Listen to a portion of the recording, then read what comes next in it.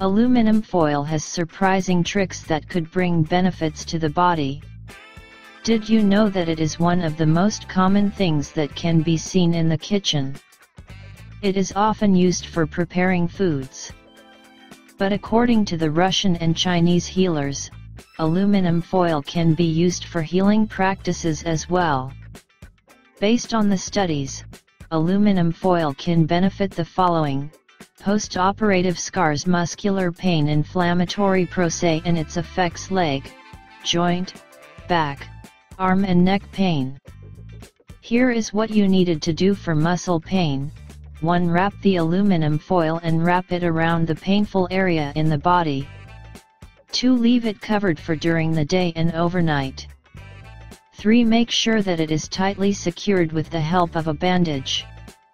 4. Continue to do this for 10 to 12 days and take 1 to 2 week break.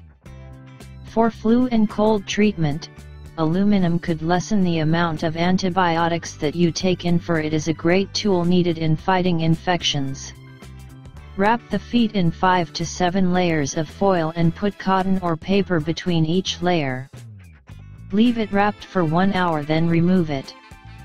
After 2 hours, do it again using a Differin wrapper. Continue doing the procedure for the 3rd wrap. This should be done for 7 days.